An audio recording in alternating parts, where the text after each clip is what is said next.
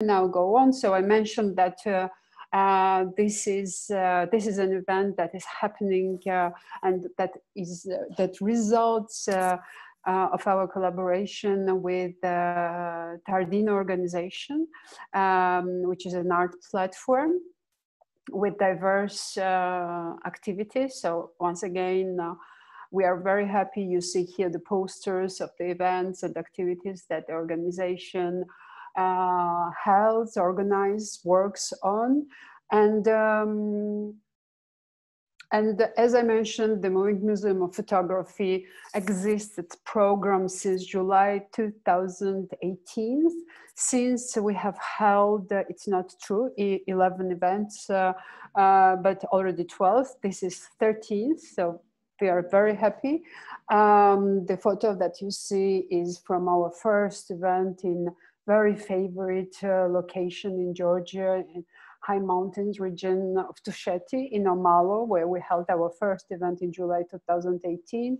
So for these events that took place since 2018, we got up to 700 attendees, even more, I have a doubt. And we have featured in our programs up to 15 Georgian regional and international artists and their works. And you see the images on the screen, you see the images of our events. Here are the posters that we produced for each event. So it's quite a couple already, and we are going to continue, but because the program works very well, we are very happy, and hope you will enjoy also. And from where comes all the story of Multimedia Museum of Photography? It's part of the project, big project that goes already for 3 years, which is called South Caucasus Photography Hub for Education and Innovation. And the project is funded by Swiss Agency for Development and Cooperation.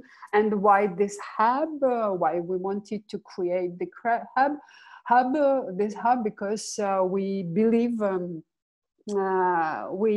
that power of photography can stimulate and can become a catalyst of changes, social changes and cultural changes that we need so much in the region, in our countries, and photography helps us also to focus on pressing social issues with environmental, cultural issues, population or sustainability, sorry, as well as in general human rights and social justice.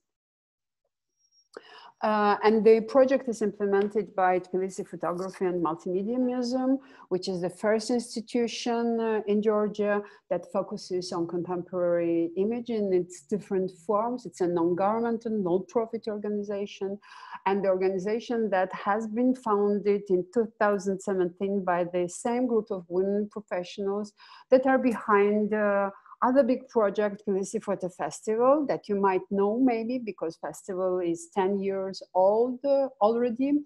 And both platforms together or separately, they act in the same direction. But the museum was supposed to become a platform with activities all year round. Which is not the case of the festival.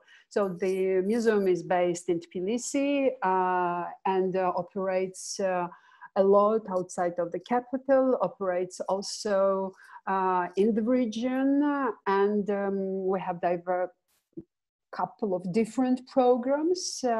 Here you see some of them, like main ones, let's say. Of course, Multimedia Museum of Photography, a very important production grant for female photographers. And we are very happy that we work actively with Azerbaijani women photographers. You will have a chance to see works produced within this grant in the program of the slideshow that you will see just after I finish my lecture. There is Fabric of Images, innovative courses, theoretical and practical courses for teenagers and children, initiating them to photography.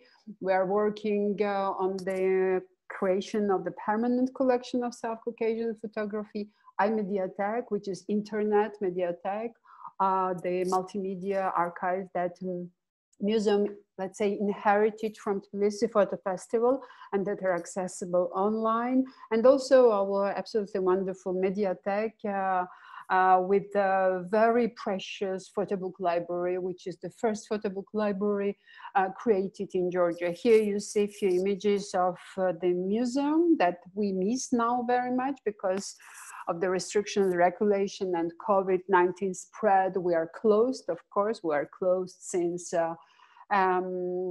beginning of November, unfortunately.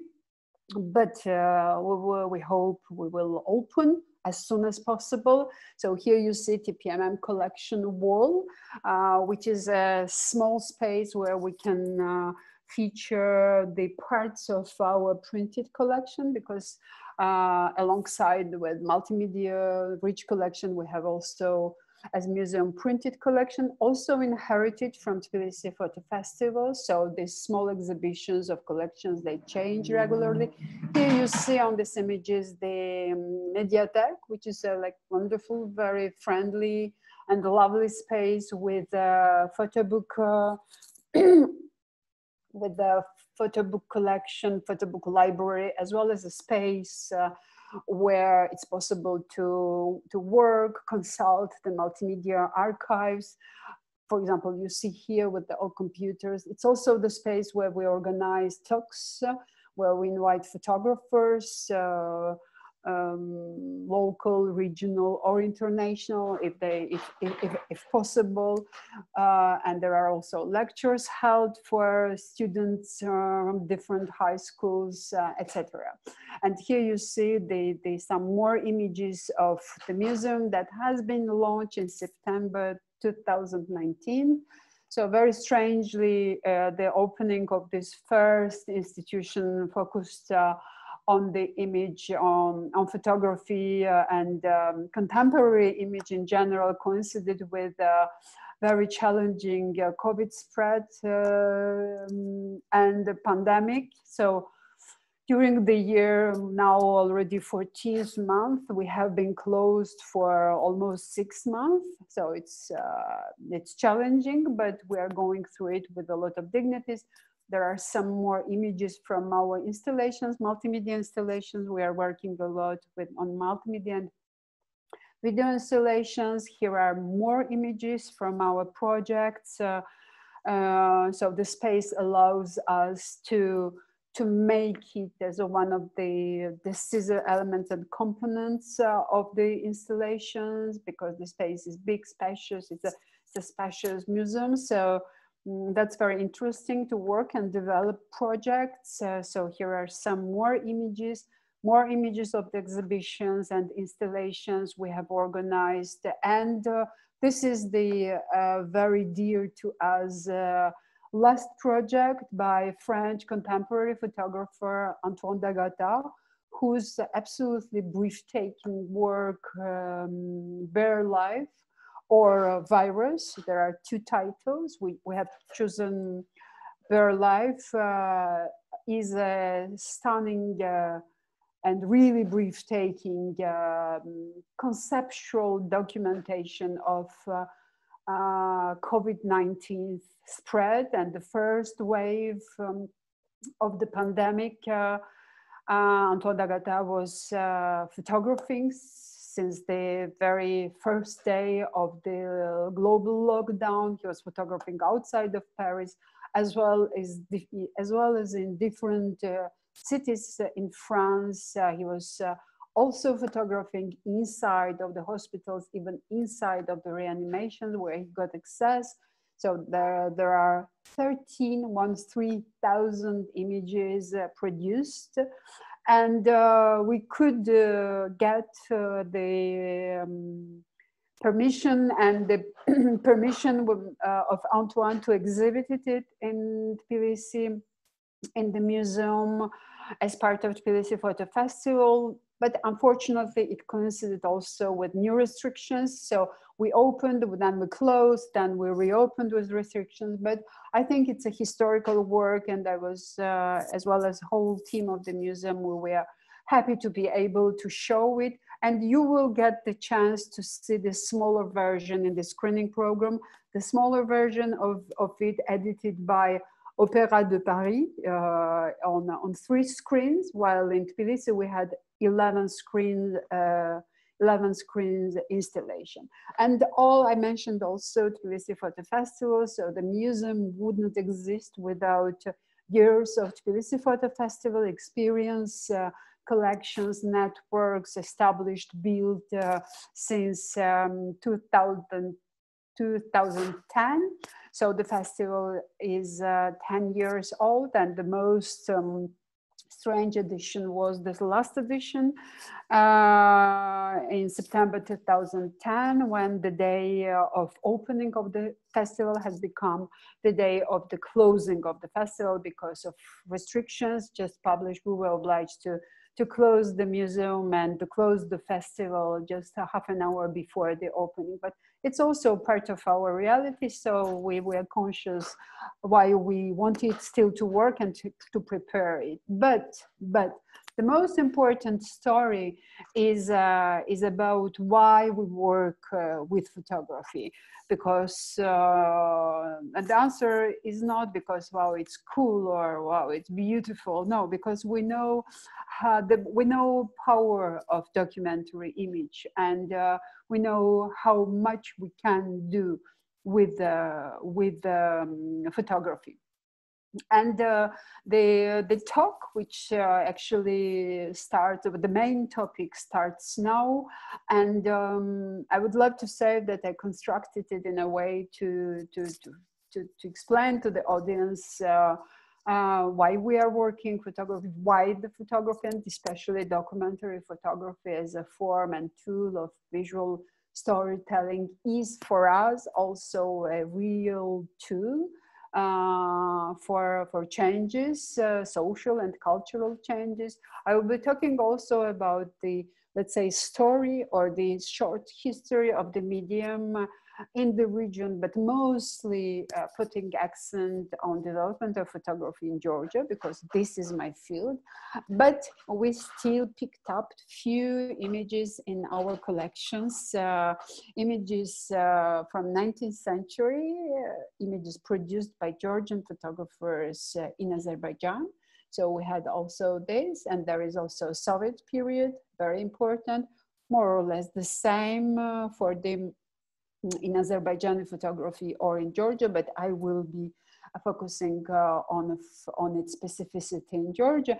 And then for the last part of the lecture, I decided that I would put accent on the very dynamic female scene of photography in Georgia and in Azerbaijan. And here it's also, again, my field, because we are, for years and years, we are working also with the female photographers from Azerbaijan within grant programs or other circumstances. And then the lecture, once lecture ends, we will go for a screening program that consists of Georgian photographers, Azerbaijani photographers. As I mentioned, you will see few projects from female photographers, and then we will end with Antoine Dagata's bare life, very interesting, beautiful editing also in the version of a Parisian opera, the Opéra de Paris, and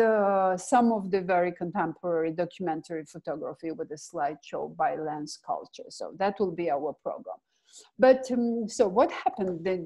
We all know that new reality and opportunities for cultural development in South Caucasus started in early 90s, right after the collapse of Soviet Union. And but not only in cultural, I would say, in political or economical or social development. But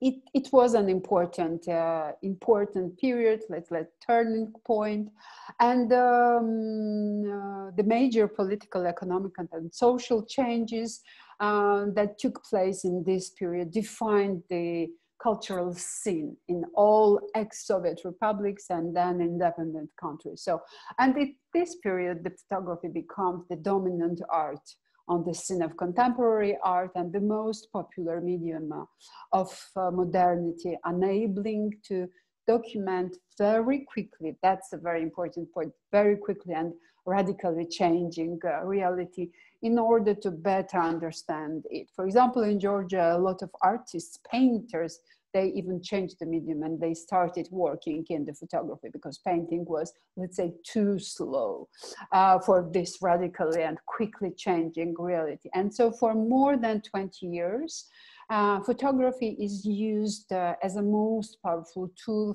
of storytelling.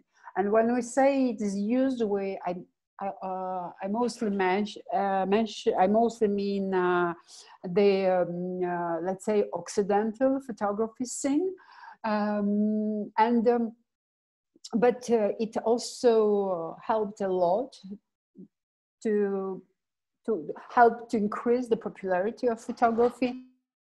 And that's how photographic events started to attract an important audience. And you see different images, very beautiful in my point of view, and you have captions to see the authors, but these are let's say most important authors who especially worked in photography in the region of South Caucasus in 90s. And that's how today more than ever, the regional projects and especially innovative projects with innovative approaches, events or different programs targeting big audience and different cultural and social groups should be in place in order to use the power of documentary image for deeper and more sensitive understanding of contemporary world that we live in, with the most challenging issues in it. Now, so following the images that you see, I will just make the small notes. They come all from the 19th century collection, 19th century photography collection, preserved in the archives of Georgian National Museum.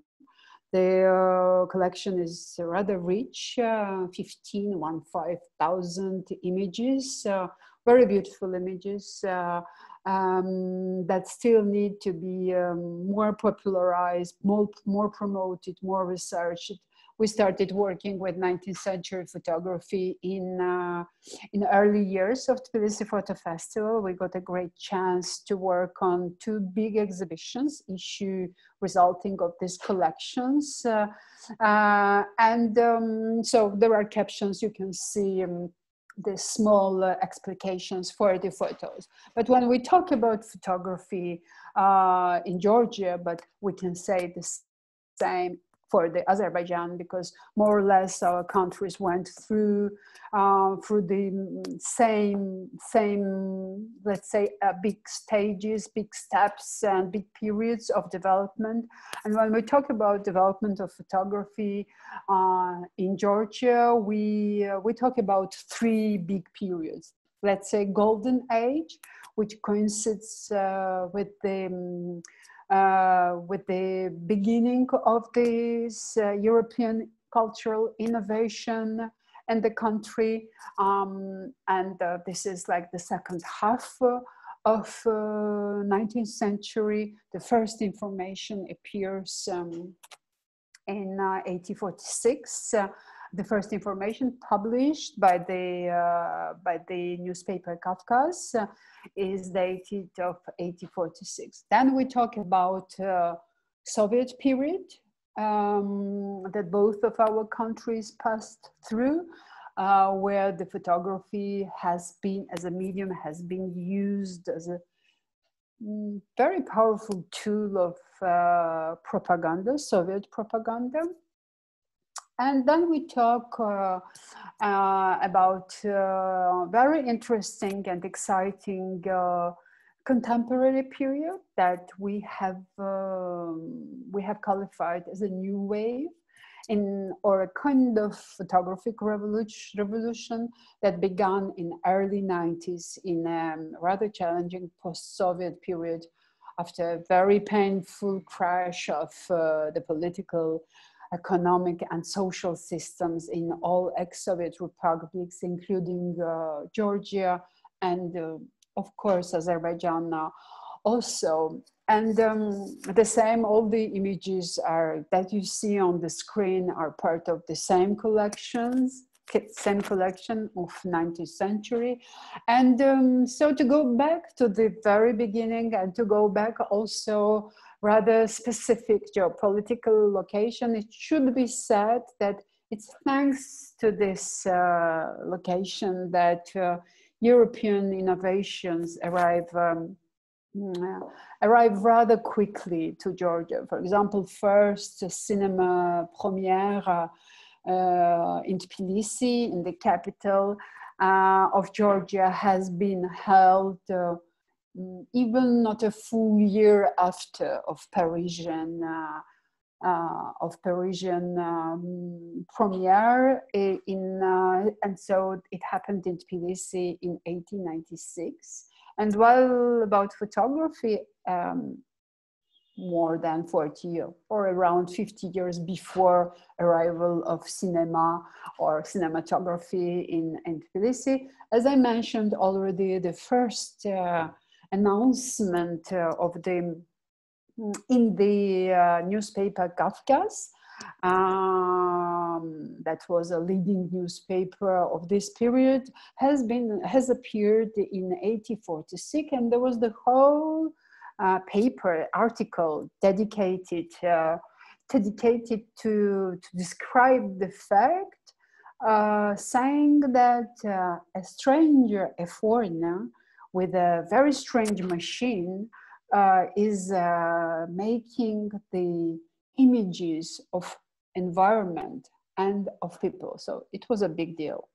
And it happened around 7 years after the official announcement of invention of photography by French Academy in 1839. And what was interesting is that following the leading European states of France, England, Germany, as well as United States, not in Europe, but in America, so on the other side of the ocean, photography in Georgia became the perfect medium of modernity to record the fast-changing reality of a country undergoing the Industrial Revolution. That is very important. So what we see in photography of this period, so it's the same, exactly the same for the photography of the European countries like French photography or photography in England or German photography. The first big topics, let's say, of photography, which is like just newborn medium, and intellectuals of that period are having very hard discussions whether photography can become an art or not, or what it is, etc. There are very progressive let's say, ideas about photography, but even Charles Baudelaire, for example, he was saying that never ever photography can become an art. Strange, despite the fact that French portraitist Nadar made a wonderful, great series of portraits of Baudelaire, which means that Baudelaire was very much loving to pose to Nadar. But still, so the big topics of the beginning of photography in European countries and in Georgia are related to the Industrial Revolution.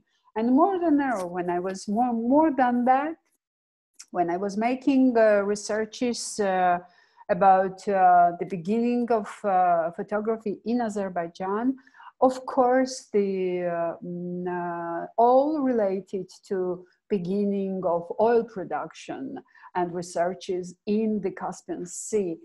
That has become also the leading topic of photography in Azerbaijan. The same happens in Georgia, but without petrol. But construction of railway system, bridges and ports, these are the big topics in photography in Georgia. Now you see, for example, very beautiful image, which is taken in Azerbaijan. This is the village Akhlidza. So it's one of my favorite photos, beautiful bridge with small, beautiful machine on it. And here are, for example, the few images from the collection of Alexandre Roinashvili, who is the pioneer of photography in Georgia. Absolutely great guy, great personality. He was much more than just photographer. He was a philanthropist. He was supporting the talented young people, providing them scholarships. He supported and contributed a lot to the creation of the first theater troupe in Georgia, and he inspired us, if I can say this, to create the Moving Museum of Photography. And why? In the second half of 19th century, Alexandre Roinashvili is born in 1846, and he died in 98, so rather young, 52 years old, unfortunately, because I'm sure he would be able to do much more for the development of the country, its culture, and for its social development as well. Alexandre, that's, and he can be considered as a pioneer. I said this is very important. And in the second half, around 60s, he invented a project that he named, untitled, Caucasian Moving Museum. What it was? It was a, let's say, moving exhibition in which Alexandre Roinashvili gathered the thesis of justifying and testifying the culture of Caucasus, different people, different ethnies, different groups. He gathered an important amount of these pieces. Let's say, established an exhibition, and he was traveling from city to city, from village to village, to show and to put on public display this exhibition, showing the richness of peoples and ethnies living in the Caucasus. So we have been inspired by this idea to create the Moving Museum of Photography. But of course, we said to ourselves, it's 21st century, and the museum should be now multimedia, because it makes easier the movement, it makes easier to go to the most remote places, and to provide, to create new opportunities, educational opportunities and artistic opportunities for the communities living in these places. And we're doing it, as I mentioned, in 3 countries. So here are some more images from Baku that I could find in the collection of Alexandre Roinashvili. Sure, it will be very interesting to make more profound researches, maybe a collaboration, and to dig deeper to see if there are more images made in Azerbaijan by the group of photographers who were working in Georgia. So it's one more idea that we can develop together with Azerbaijani photographers. It will be very interesting. For example, another image, very beautiful, the same by Alexandre Roinashvili. You see the small you see his name on the photography. On the left side, you see the inscription Baku. We go back to the Batumi, which is the port in Georgia, on the border, on southern border with Turkey, which was also extremely active city and developing very fast. Of course, it has become one of the loveliest topics of photographers of the time, because we are again in industrial revolution. And of course, the railway construction and the launch of the small railway stations has been photographed by a group of photographers working at that moment. Fortunately, the government got this great idea to send the photographers working in Georgia to document the construction works, as well as launch of the stations. Otherwise, we wouldn't have this absolutely beautiful collection of images. But again, it's the same in European photography. We are dealing with the same topics: railway station, construction of buildings, construction of bridges, etc. And of course, one of the alongside one of the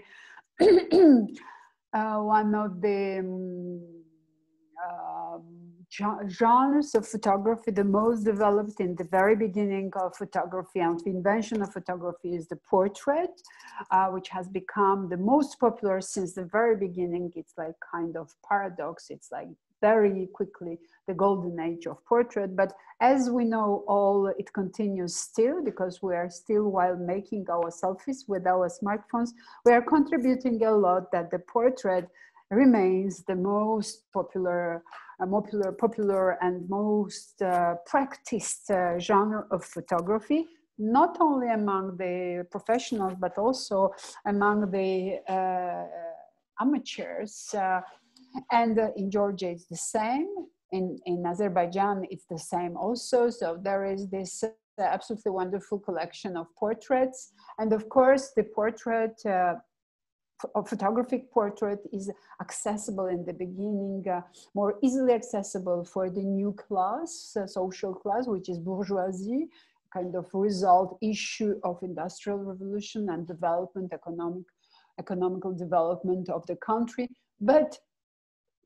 and also aristocracy, and but also the most, even the most precarious social class, the peasants and proletarians, they are also putting their economies, securing money to be able to go to the portrait studios that are flourishing in Tbilisi in the second half of 19th century. The leading ones are created by Alexandre Roinashvili that I mentioned also, but there's also Dmitry Ermakov and some other, Edward Clark, etc. There are some other photographers, and even peasants are coming from the villages, putting their best costumes to go to the portrait studios. So here are all as well Georgian policemen who are photographed in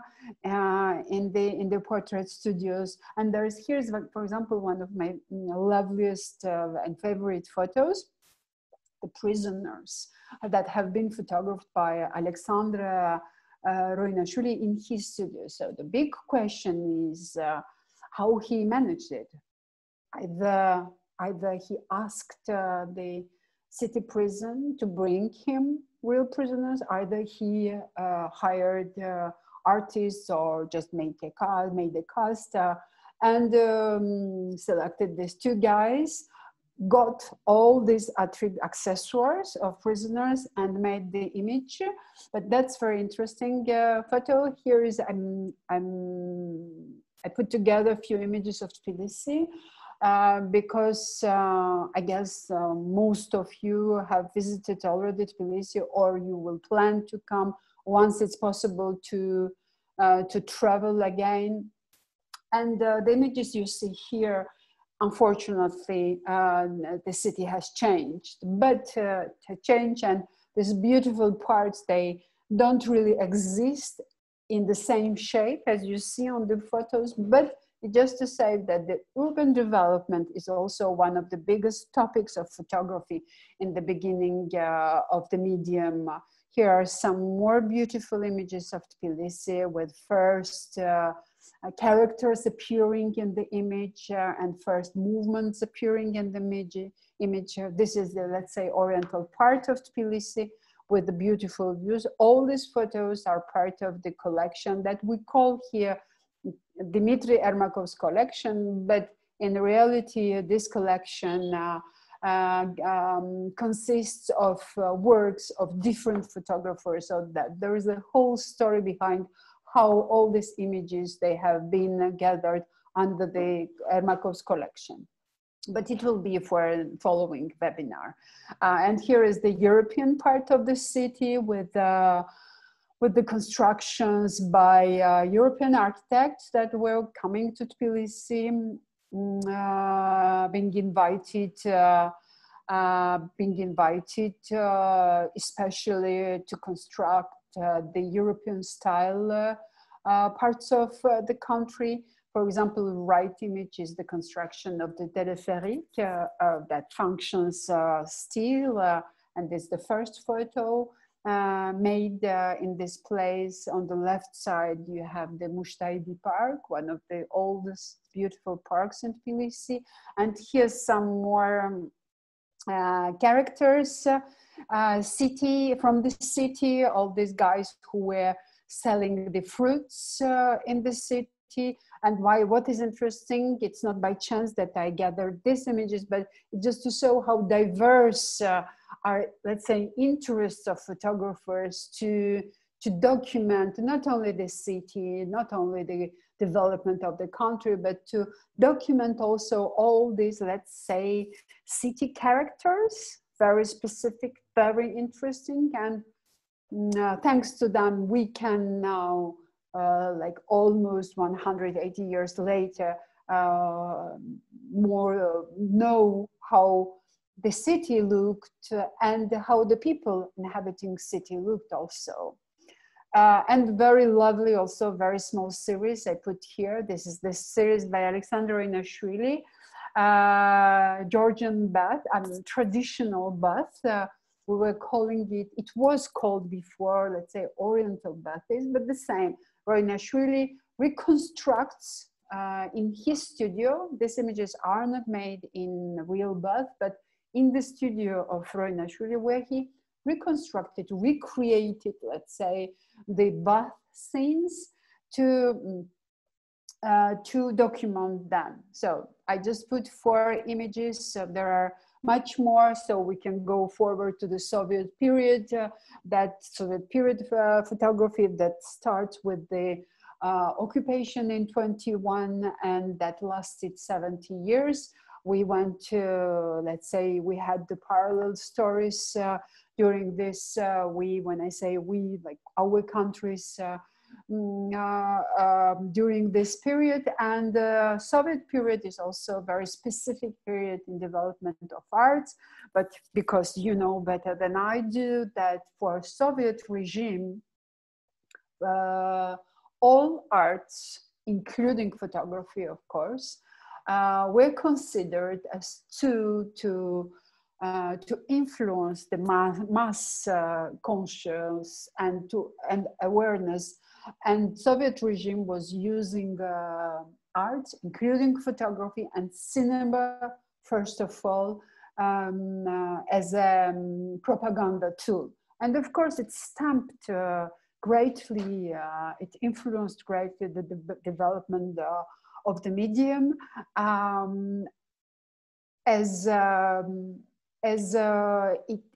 the medium was submitted, let's say, oppressed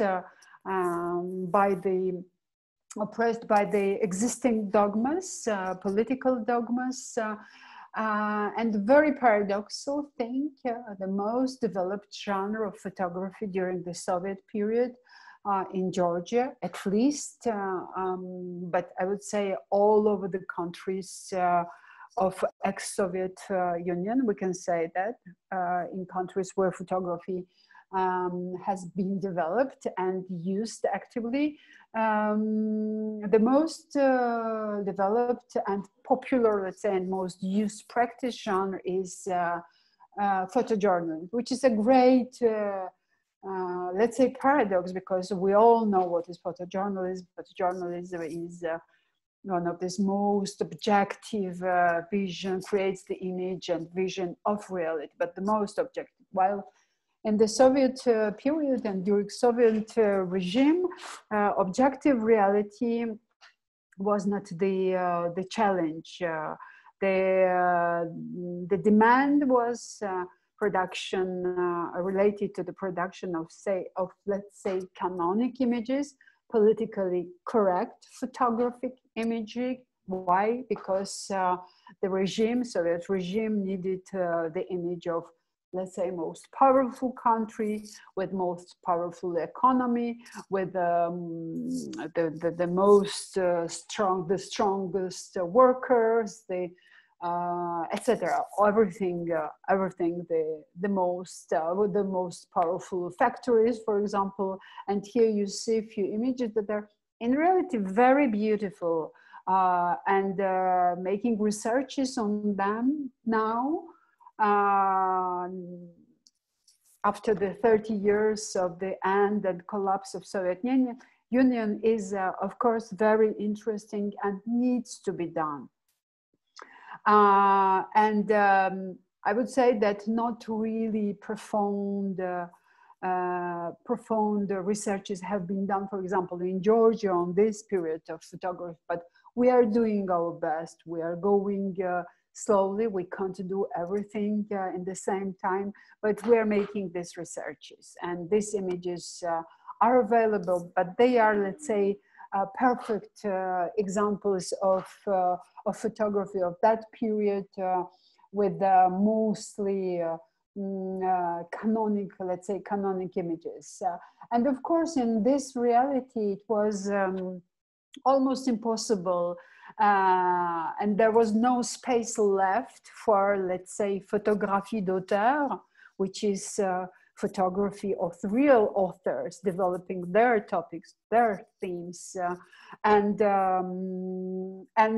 that's why also this is the reason why, which explains why the whole period of Soviet photography is so poor in the bodies of works of real photography d'auteur. But fortunately, there are some exceptions, and I will quickly go through them because the same, it deserves the whole lecture.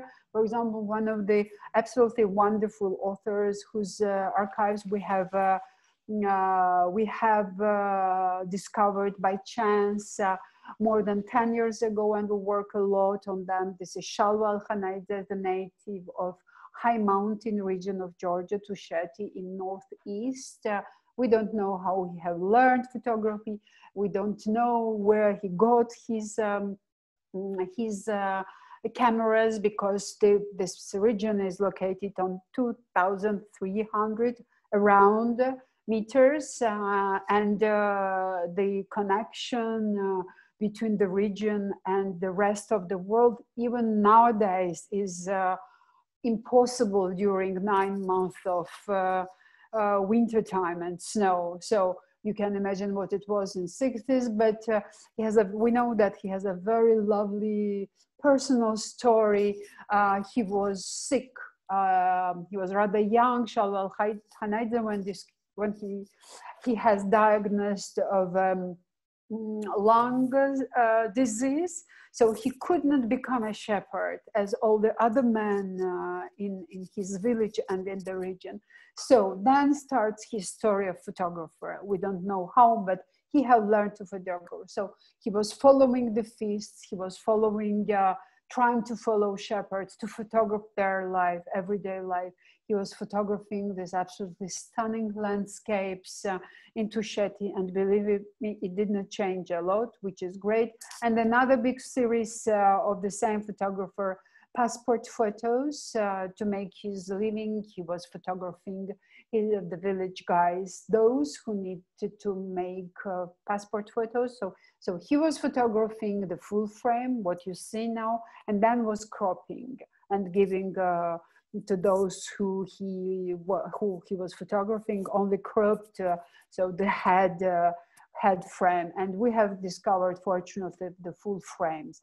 So that's great. Here are some more images of the same authors. All these photos have been produced between 1960, 1975. In 75, Shalwa Al-Khanayde stopped photographing. Another very interesting author, the same period, but very different spirit, because he was photographing only in city, in Tbilisi. It's Rezo Kezeli. The same story with his archives. His archives have been very randomly, just randomly discovered by a photographer himself, Guram Zibakhashvili, that you might know, because he often exhibits in Azerbaijan also. So the Rezo Kezeli, the first cameraman of the TV that is supposed to open in Georgia in 1959, in 1959. So he's photographing his friends, the ambience, the situations around him, and no traces of Soviet imagery. Very beautiful, very, let's say, légère, how to say, like very light, lightness of being, let's say, is in the photos, can be depicted in the photos of Rezo Kezeli. So something extra strange for this period for this period photography. So one more image from Rezo Kezeli. And then, of course, it's time to go, because I don't want to be very long. You have still ahead of you the screening program. And we have to go now to the post-Soviet period. And I decided to skip some other very important photographers of that period, transitional period from the Soviet to post-Soviet, and to focus only on female photographers, because with the end of Soviet Union, the female scene of photography is becoming very active, very dynamic. But the work that you see here, it's by Natalia Grigorashvili, who is, let's say, first female photographer in post-Soviet Georgian photography. And she could create her very specific, very outstanding photographic style, let's say, signature, language, and is still considered as one of the most important, not only female photographers in Georgia, but just photographer and artist, visual artists, also were still working very actively. It's her, let's say, the most important personal, long-term, I would say, lifelong personal project. She was photographing and still is photographing for already 30 years, her native village. And here you see the images from her. And with the collapse of Soviet Union and the post-Soviet period, new topics arrive in photography, of course, more of personalities, more personal stories, more focuses on I, me, and my inner world. So as I mentioned already, I have skipped very important authors, for example, Guram Zibakhashvili, Yuri Mechtab, etc. But I did it just because I want to talk and show in this webinar only female scenes, only female scene. And here you see already like young generation that arrived in 2000s and started developing its topics, I would say, and its style from the beginning of the 21st century. Again, I would say without doubt that female scene is much more active in Georgia in photography than male scene, and that the male dominated profession has turned now extremely female, and I think the profession is just gaining for that. And another author, Anka Gujabidze, with her very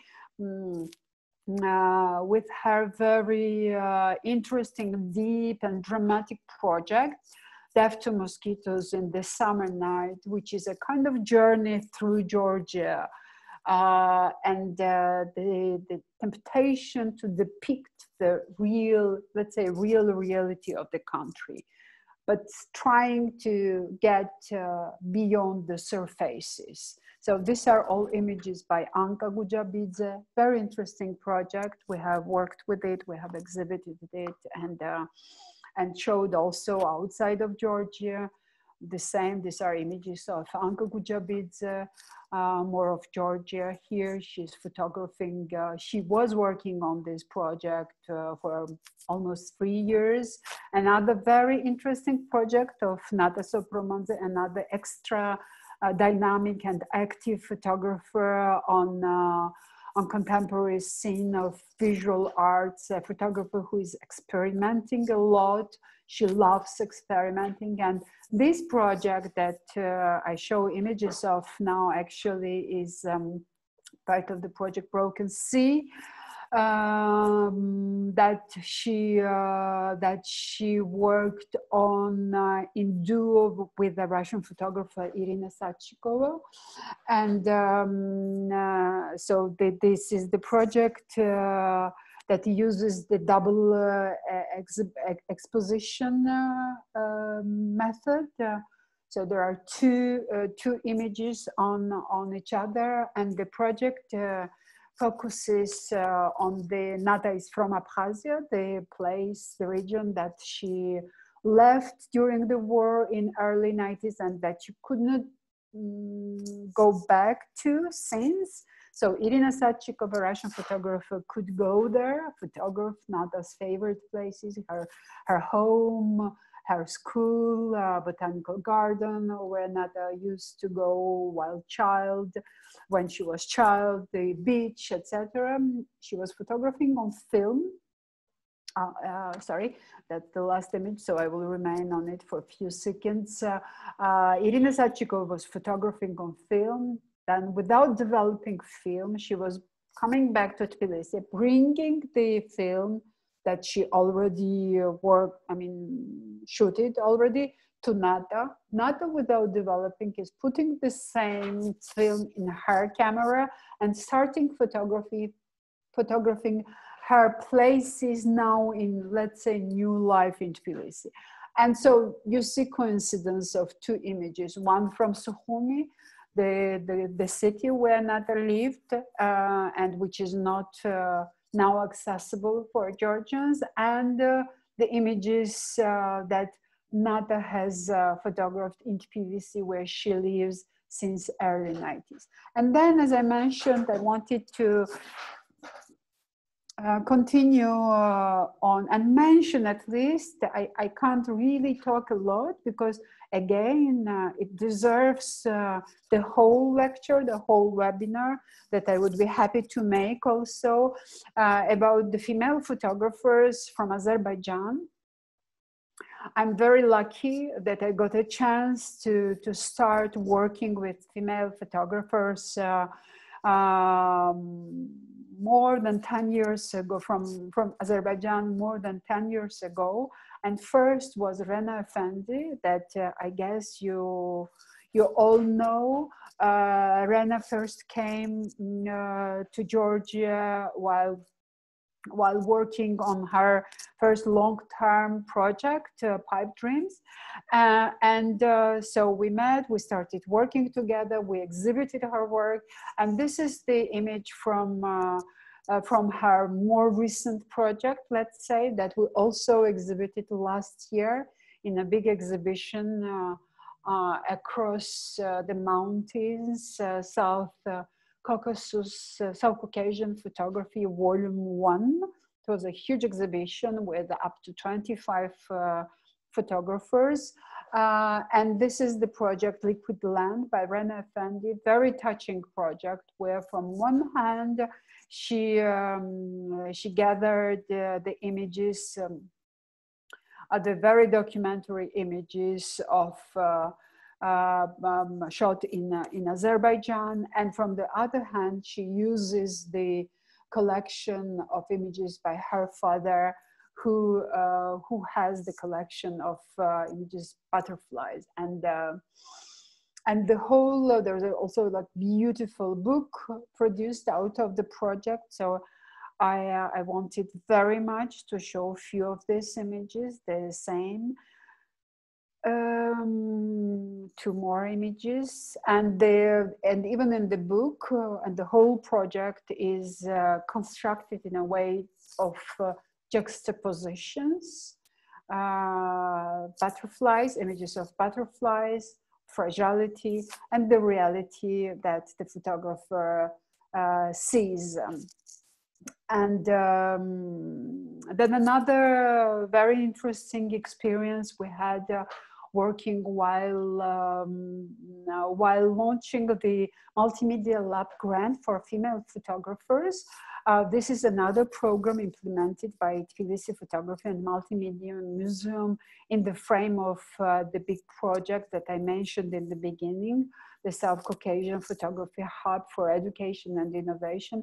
We have created the production grant supporting the female photographers from countries of South Caucasus, including, of course, Azerbaijan. And every year we are issuing the grant, allowing female photographers to work during 6 months with an international tutor here, who is normally, as always, a renowned international photographer with connections to South Caucasus.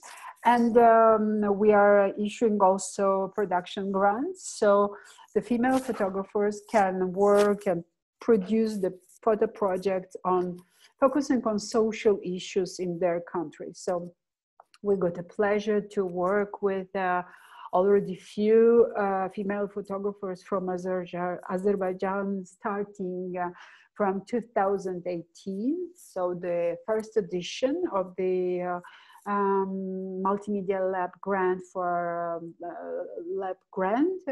And this year's grantees, among this year's grantees was Melek Bayramli, with a wonderful project, Island in the Mountains, that is about community living on 2,300 meters in an isolated village. Very beautiful work. So we hope to continue working with Chichek, as well as with Aytak Bekmemedova, with the story My Name is Hamida, that focuses on the condition of women in Azerbaijan as an organization that supports a lot female photography. We also support the idea of finding out more female stories out of the project that our grantees produced within our program. So very interesting project that has been produced also during the edition of Multimedia Lab grant of 2020. More images here. I should say that all these slideshows, because we are supporting production of photo stories, and then once the story is produced, the project is produced, we are editing the slideshows, and then the slideshows are uploaded on our web portal, and especially in the section of iMediatek. I mentioned it also in the very beginning of the of the lecture. And so all these slideshows, as well as more up to 400 slideshows by Georgian, non-regional or international photographers are visible. So you can go, there's free access, you can choose the slideshows and you can watch them. And so these ones are also uploaded and are already uploaded, despite the fact that they have been just released and finished like even not 10 days ago. So another grantee of the Multimedia Lab in 2019, Melek Bayramli, with also a very nice project, Red Ribbon. So Melek, you will get a chance. So I won't say a lot about, because this work will be screened in the program that will follow my lecture. So Nata with the series Children of Shelter, examining and focusing on the reality of women who are issue of violence and who are obliged to, and socially precarious women who are obliged to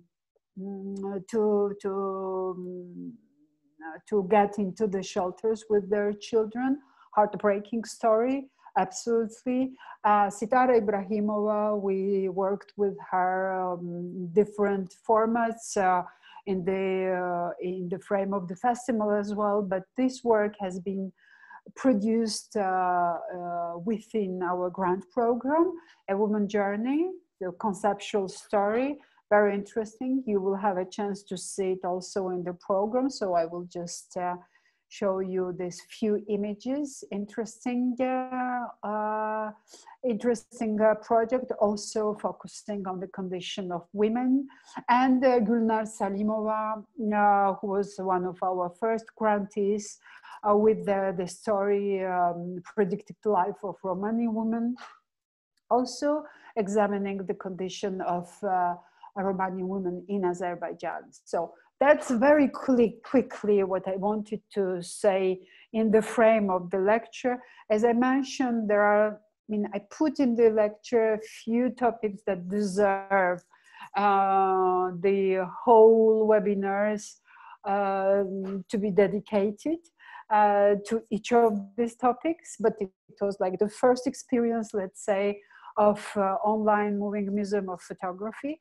We can do more, of course, if you are interested. And now, as I have finished my lecture, we will pass to the to the slideshow part. For this, I will be needing to open. Sorry, no, I will be needing to open the slideshow, which is here, and normally all should work.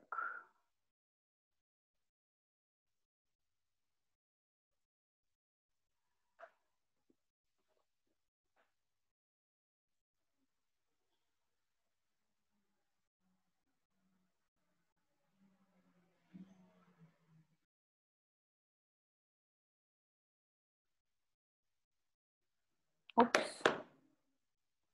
Sorry, it seems there is a problem. I have to go back now to.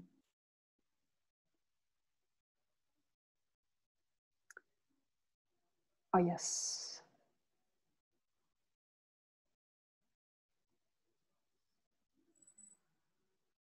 Oops.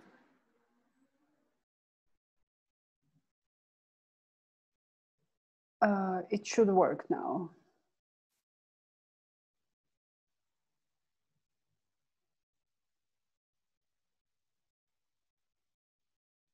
And now.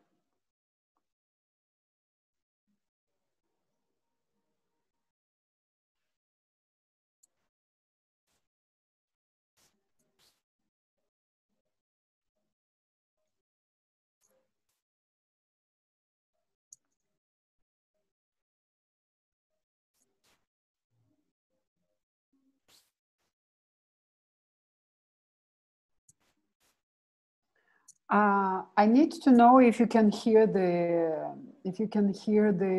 sound, because the slideshow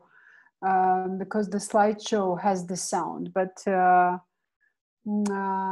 think there is a problem. There's no sound. There's no Yeah. sound. Nestan, I will share from my screen. Okay. Thank you.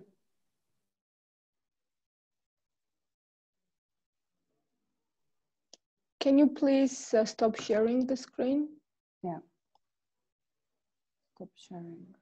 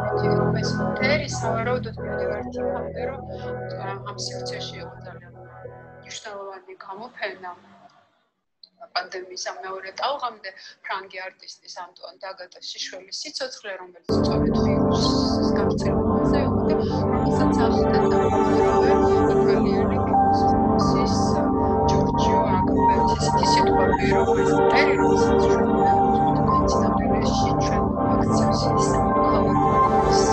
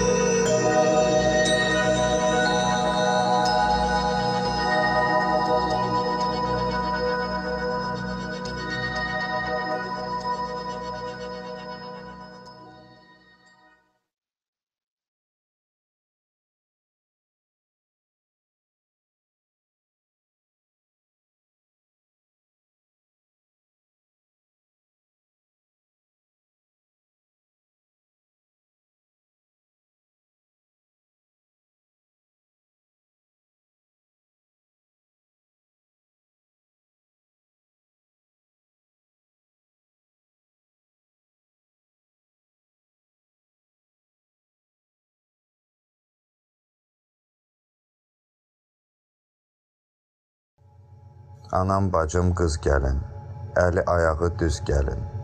7 oğul istərəm, bircə dənə qız gəlin.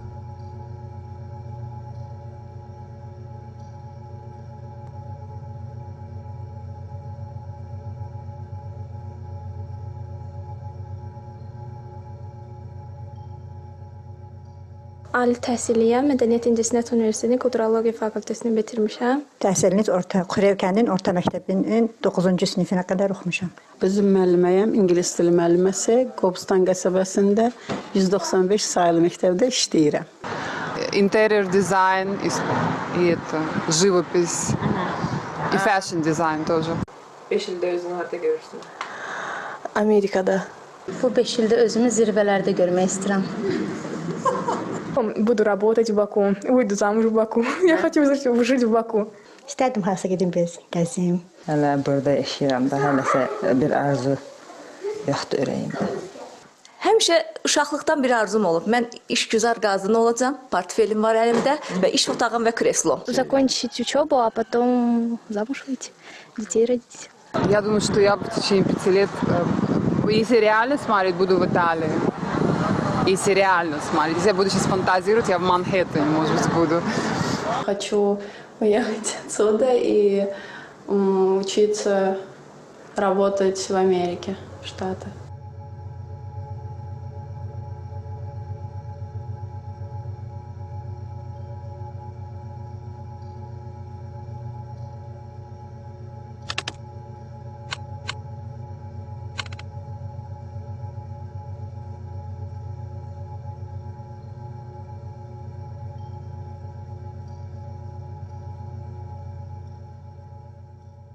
Я не востребованный человек.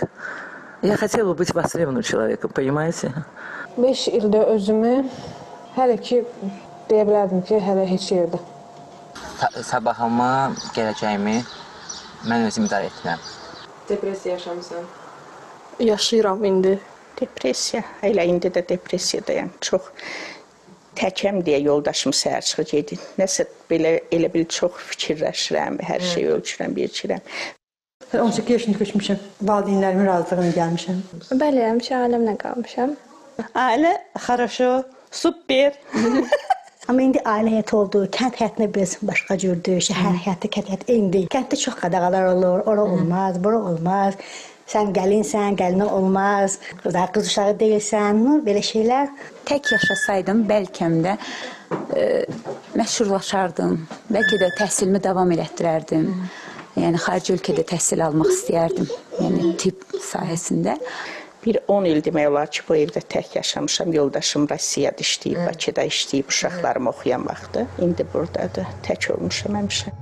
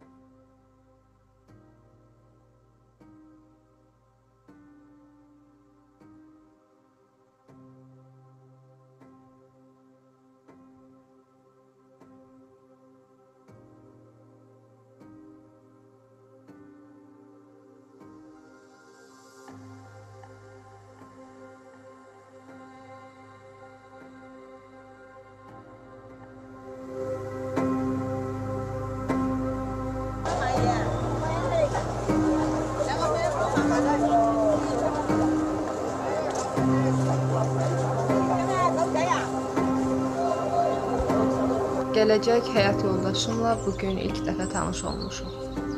Bu əslində mənim seçimim də deyil. Qırmızı lentlə bağlı isə onu deyə bilərəm ki, mən əslində bilmirəm. Bu bəlkə də hansısa asılılıqdır ya da bunun kimi başqa nəsə. Çünki mənim ölkəmdə demək olar ki, hər zaman qadınlar kişilərdən asılı vəziyyətdədir.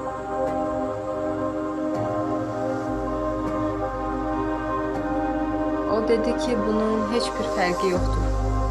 Mən düşünürəm ki, bu sadə ənənəvi bir şeydir, hansı ki, biz onu öz xüsusi günlüyümüzdə istifadə edirik. Bu onun arzusudur ki, bu yaşda həmin oğlanla evlənsin.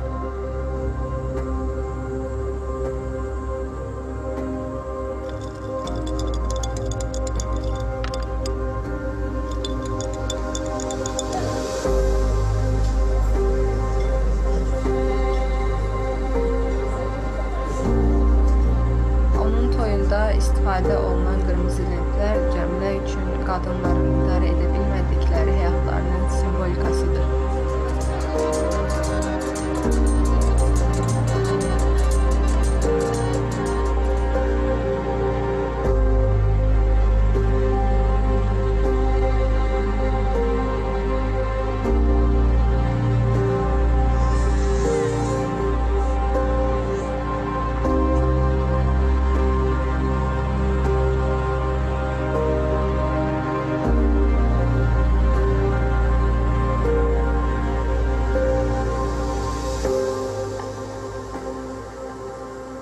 Bunun mənim üçün heç bir fərqi yoxdur.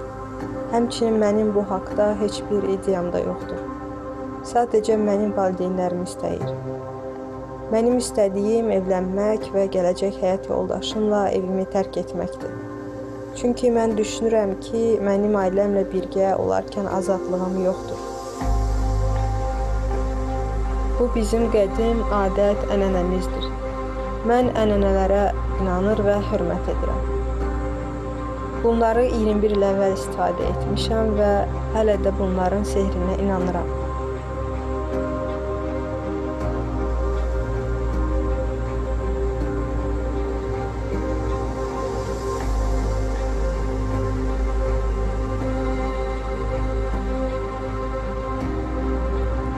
Bu iplər xüsusən uşağın dəsmalın içində əllərini, ayaqlarını sabit saxlaması üçün bağlanılır. Bir növ azad hərəkət etməsinin qarşısı alınır. Azadlığın məhdudlaşdırılması kimi. Həmçinin çox təzadlıdır ki, onlar bu qırmızı lentlərlə ya azadlıqlarını qazanacaqlarını, ya da əksinə itirəcəklərini düşünürlər.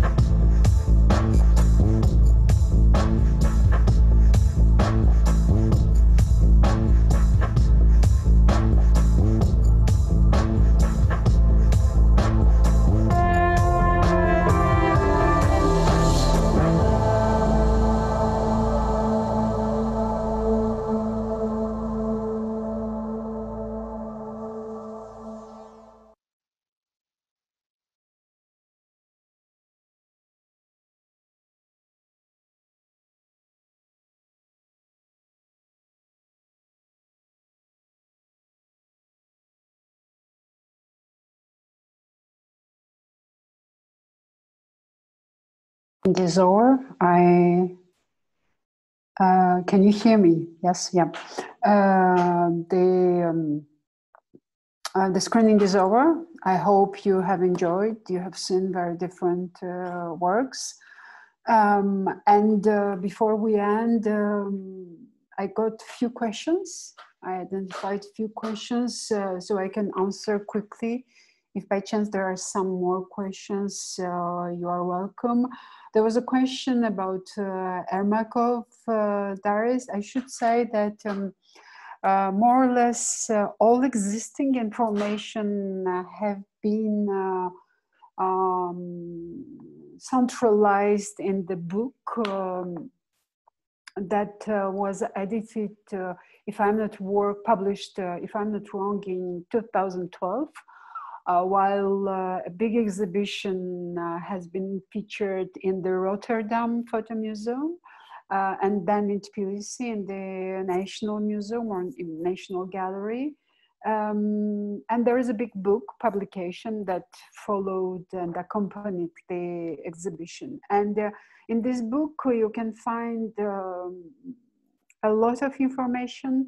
I should say also that the Dutch Museum, as well as Dutch Foundation, worked during years, more than 10 years, on restoration of the collection of Ermakov and on the creation of the preservation conditions in the National Museum of Georgia.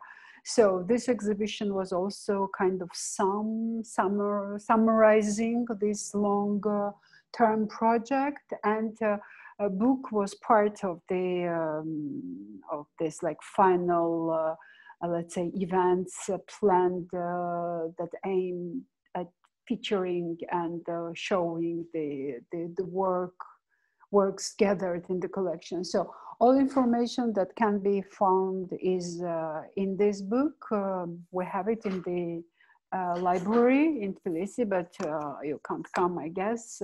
But you might find maybe online, maybe it's findable still. Then there was another question about Roinov's studios and ateliers. So Roinashvili had in Tbilisi three studios, the leading ones, all in the central, on the central avenue, which is now Rustaveli Avenue. And one of the attendees was asking about these ateliers as she or he, and I'm sorry, I didn't, I didn't take a note. Was saying that there is an image of grandfather portrait made in the atelier of Roinashvili. So it's very possible because he was one of the leading portraitists and photographers of his time, and you're just very lucky to have your grandfather photographed by Alexandre Roinashvili. And then there was another question whether it's possible to make a webinar on focusing on storytelling. And yes, I guess I think there should be even webinars running with a focus on storytelling specificity. We didn't do it, but either you can search to find if you are interested in. Either we might have it in mind and plan following events if we are still obliged to make them happen online and we can't travel to Azerbaijan because of the epic situation. We might have it in mind and make happen a webinar on that. I will see if there are some more questions.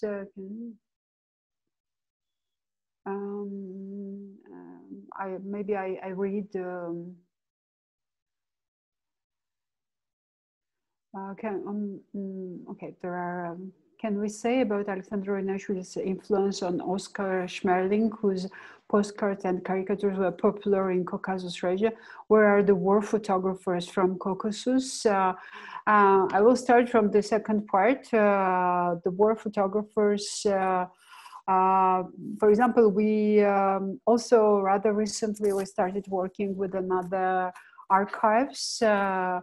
And thanks to this archives, we have identified the body of work of first female Georgian war photographer, who is also in the same time just first female Georgian photographer, Nata Nijaradze.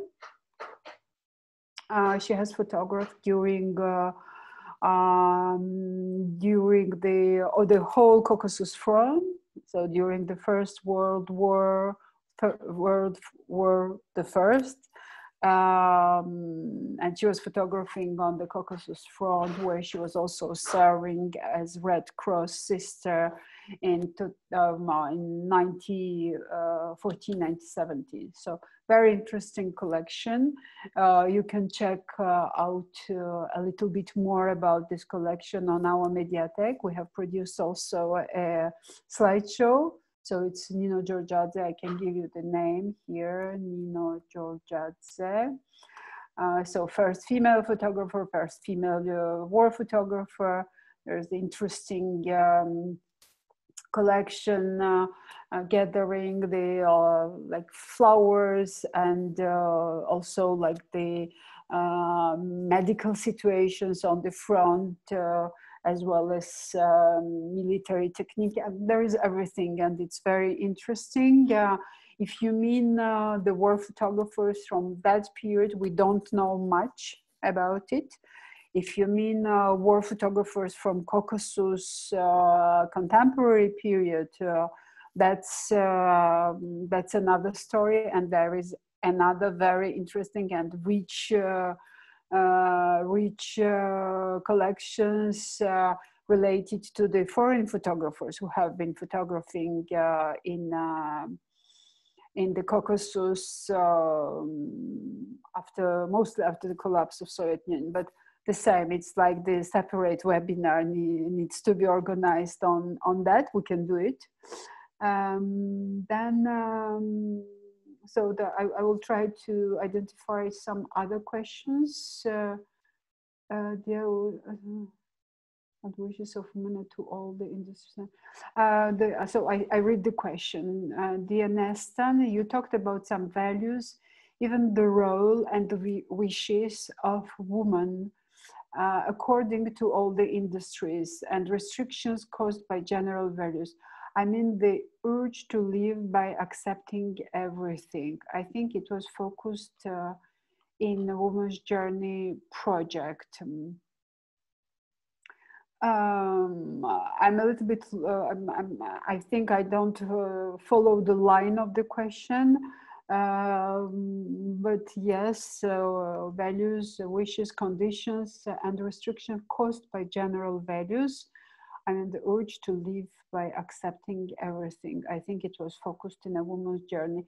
I'm sorry, I'm afraid I didn't get the punchline of the question, but I agree that in Sitara Ibrahimbeyli's project, a woman's journey in a very interesting ways is presented in a very conceptual, documentary conceptual way is presented photographs' vision of women condition. So that's what I would say now, because I don't follow the punchline of the question, so it's my fault, I'm sorry. So which are the main themes in future according to photography and themes? What is necessary to show? What are you able to show? Oh, very, very general question. And for that, we will be needing to analyze a little bit let's say, the evolution of the medium and how the medium is used, medium of photography, because it has, let's say, few functions and So it can cover, I mean, photography can be the documentation of reality. Photography can be the reflection on not at all documentary topics. Photography can be pure conceptual art. So there are, why I love photography, because all is possible in that.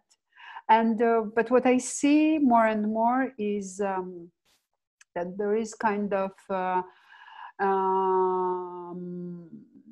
new, let's say, the new turn in the medium is like use of technologies, use of not only very sophisticated technologies in creation of photographic image, but also using some processes and process to make photographic image diverse. Even, for example, the project that you have seen, I think I hope you enjoyed the work by Antoine Dagata, which has been produced with a thermic camera that depicts the heat and the temperature of bodies and objects, and that is able to create this very, very different aesthetic image. So this kind of temptations and attempts are more and more frequent in photography. And so we should think that that will be also one of the paths that the medium will take for its development. But in the same time, the old classical analog photography is here also with all its charm, and I don't see it won't. Of course, it has been reduced by the digital photography, the volume of analog photography. But I can't even imagine the moment when it stops existing. It's impossible. So all ways of development of photography, as in like in general contemporary art, we see now the role of science in it. We see the role of total experimentations, combining science, art, activism, all kind of mediums. It has become, the contemporary art also is becoming very interdisciplinary and cross-disciplinary. So I think it's more or less the future of the visual art. So very interesting in my understanding. Are you planning to continue grant programs and collaborations with the photographers from Azerbaijan? Yes, definitely. Definitely. There is a running program, Multimedia Lab Production Grant, and we will announce following next edition early next year. So if you are interested, please be attentive and follow us on our pages. We will announce it with the same schema as always. There will be 7 photographers selected from 3 countries of South Caucasus. They will get the production grant to finish or start, to finish ongoing project or to start a new project on social issues in their countries. So in case of Azerbaijan, in Azerbaijan, we will provide the long-term mentorship led by international artists. And there will be online Skype sessions, but it was conceived as such. It's not because of pandemic. Even in pre-pandemic period, we were working this way. And then once projects are finished, we will produce the slideshow and we will upload it on museums, internet mediathek, and we will promote it. So you are more than welcome to take part in the open call that will be announced in February 2021.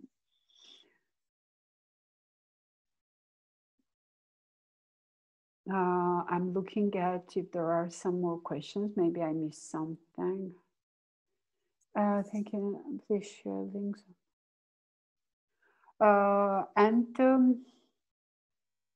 Sorry, I think that's more or less all, because we can continue endlessly. But I was already long in my presentation. The slideshow was also long. And maybe we finish this time with the hope to meet again online. This virtual space gives us unlimited possibilities to communicate.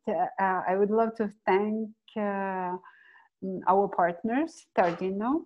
It was a pleasant and efficient collaboration, so thank you very much. I would love to thank especially Elina Valaite from Tbilisi Photography and Multimedia Museum, who is not visible, but who enables that everything is set up and works. Thank you, Elina. And I would love also to thank you, all the attendees, for your attention, for your time. I hope you enjoyed, and we might be thinking about organizing more events with our Azerbaijani partners. So thank you again and take care. We are living in trying times.